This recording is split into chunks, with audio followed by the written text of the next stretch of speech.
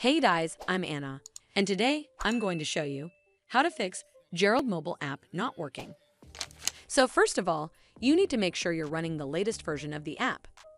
Open up App Store on your device, and then tap on this search icon in the bottom right corner.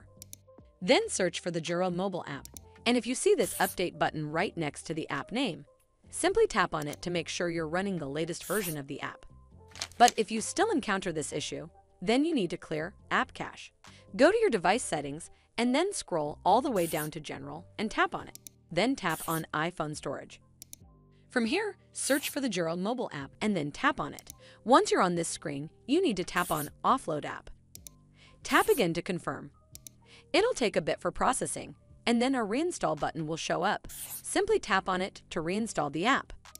This should fix the issue, but if it doesn't, then you need to completely reinstall the app.